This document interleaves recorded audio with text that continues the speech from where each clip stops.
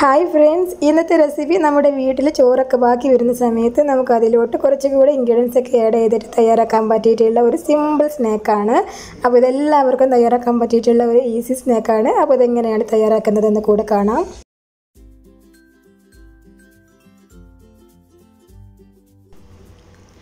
അപ്പോൾ ഇത് തയ്യാറാക്കാൻ ഞാനൊരു 2 മീഡിയം സൈസിലുള്ള പൊട്ടറ്റോ എടുത്തിട്ടുണ്ട്. പൊട്ടറ്റോ നന്നായിട്ട് ബോയിൽ ചെയ്തിട്ട് സ്കിന്നെല്ലാം കളഞ്ഞിട്ട് ഇതുപോലെ നന്നായിട്ട് സ്മാഷ് ചെയ്ത് എടുക്കുകയാണ് വേണ്ടത്. ഇതിലോട്ട് നമ്മുടെ ചോറ് ചേർത്ത് കൊടുക്കാം. ഇവിടെ നമ്മൾ ചോറ് നല്ല പേസ്റ്റ് ആക്കിയിട്ടാണ് ചേർത്ത് കൊടുക്കേണ്ടത്. ഞാനിപ്പോൾ ഒരു 1/2 കപ്പോളം ചോറ് എടുത്തിട്ടുണ്ട്. അതിലേക്കൊരു 2 ടേബിൾ സ്പൂൺ വെള്ളം ചേർത്തിട്ട് നന്നായിട്ട് പേസ്റ്റ് ആക്കി എടുത്തിട്ടുണ്ട്. അപ്പോൾ ഇത് നമുക്ക് പൊട്ടാറ്റോയിലേക്ക് ചേർത്ത് കൊടുക്കാം. ഇനി ഇതിലേക്ക് നമുക്ക് കുറച്ച് സവാള ചേർത്ത് കൊടുക്കാം. ഞാനിപ്പോൾ ഒരു ചെറിയ സവാളാണ് എടുത്തിട്ടുള്ളത്. വലുതൊക്കെ ആണെങ്കിൽ ഒരു പകുതി എടുത്താൽ മതിയാവും. ഇതുപോലെ തന്നെ ചെറുതായിട്ട് കട്ട് ചെയ്ത് വേണം ചേർത്ത് കൊടുക്കാൻ. ഇനി ഇതിലേക്ക് ഒരു പച്ചമുളകാണ് ചേർത്ത് കൊടുക്കുന്നത്. മുളക് ഇതുപോലെ തന്നെ പൊടിയായിട്ട് അരിഞ്ഞിട്ട് ചേർക്കാം. നെക്സ്റ്റ് കുറച്ച് മല്ലിയില ചേർക്കാം. ഞാനിപ്പോൾ ഏകദേശം ഒരു 2 ടേബിൾ സ്പൂണോളം മല്ലിയിലയാണ് ഇപ്പോൾ ചേർത്ത് കൊടുക്കുന്നത്. അപ്പോൾ ഇത്രയും ചേർത്ത് കഴിഞ്ഞാൽ പിന്നെ നമുക്ക് ഇതിലോട്ട് ആവശ്യമായിട്ടുള്ള ഉപ്പാണ് ചേർക്കേണ്ടത്. അപ്പോൾ ഉപ്പ് കൂടെ ചേർക്കാം.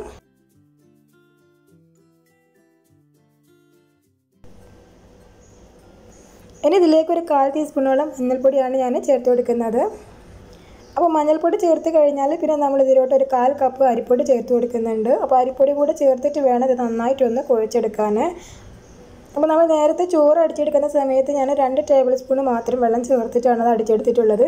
അതുപോലെ തന്നെ നിങ്ങൾ ഒട്ടും തന്നെ വെള്ളം ഇല്ലാതെ അടിച്ചെടുക്കാൻ പറ്റുകയാണെങ്കിൽ അങ്ങനെ തന്നെ ചോറ് അടിച്ചെടുക്കാൻ നോക്കാം. ഒരുപാടായി കഴിഞ്ഞാൽ ഇത് പിന്നെ ലൂസായിട്ട് നമുക്ക് കുഴച്ചെടുക്കാനൊക്കെ പ്രയാസമായിരിക്കും. ഇൻ കേസ് കുറച്ച് ലൂസൊക്കെ ആവണമെങ്കിൽ 1 ടേബിൾ സ്പൂൺ കൂടെ അരിപ്പൊടിയൊക്കെ ചേർത്തിട്ട് നമുക്കതൊന്ന് തിക്കായിട്ട് എടുക്കാവുന്നതാണ്. അപ്പോൾ ഇത് ഞാനിവിടെ നന്നായിട്ട് തന്നെ കൈ വെച്ചിട്ട് ഒന്ന് കുഴച്ചെടുത്തിട്ടുണ്ട്.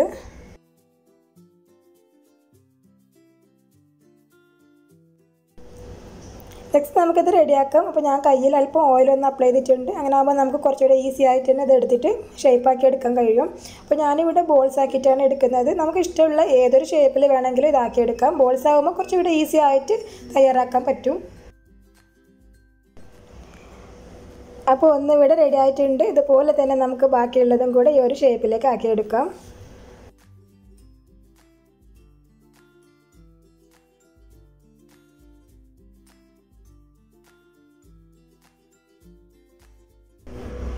അപ്പോൾ ബാക്കിയുള്ളതും കൂടെ ഇവിടെ റെഡിയാണ്. നെക്സ്റ്റ് നമുക്കിത് ഫ്രൈ ചെയ്യണം. അപ്പോൾ അതിന് വേണ്ടിയിട്ട് ഞാനിവിടെ ഡീപ്പ് ഫ്രൈ ചെയ്യാനുള്ള ഓയിലൊന്ന് ചൂടാക്കി എടുത്തിട്ടുണ്ട്. അതിലോട്ട് നമുക്ക് ഇത് ഓരോന്നായിട്ട് ഇട്ട് കൊടുക്കാം.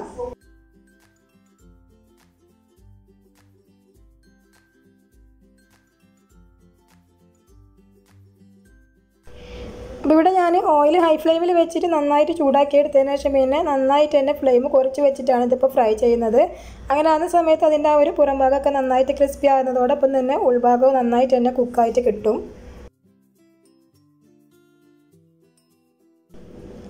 അപ്പോൾ ഇതിങ്ങനെ ഫ്രൈ ചെയ്യുന്ന സമയത്ത് തന്നെ നല്ല ഒരു സ്മെല്ലായിരുന്നു കേട്ടോ ഈ ഒരു സ്നാക്കിനുണ്ട്. അപ്പോൾ എന്തായാലും ട്രൈ ചെയ്ത് നോക്കാം കേട്ടോ. ചോറൊക്കെ ബാക്കി വരുന്ന സമയത്ത് വളരെ കുറച്ച് ഇൻഗ്രീഡിയൻസ് അല്ല നമ്മൾ അതിലോട്ട് ആഡ് ചെയ്യുന്നുള്ളൂ. പക്ഷേ നല്ല ടേസ്റ്റാണ് കഴിക്കാൻ.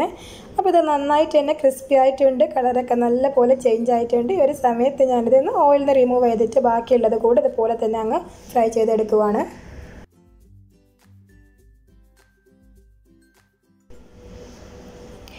അപ്പോൾ ഇതാണ് നമ്മുടെ ഇന്നത്തെ സ്നാക്ക്. വളരെ ഈസിയാണ്, നല്ല ടേസ്റ്റി ആയിട്ടുള്ള ഒരു സ്നാക്കാണ്. അപ്പോൾ എന്തായാലും ഒരു പ്രാവശ്യമെങ്കിലും ഒന്ന് ട്രൈ ചെയ്ത് നോക്കൂ. വീഡിയോ ലൈക്ക് ചെയ്യാനും കമൻറ്റ് ചെയ്യാനും ചാനൽ സബ്സ്ക്രൈബ് ചെയ്തിട്ടില്ലെങ്കിൽ സബ്സ്ക്രൈബ് ചെയ്യാനും മറന്നേക്കരുത്. താങ്ക്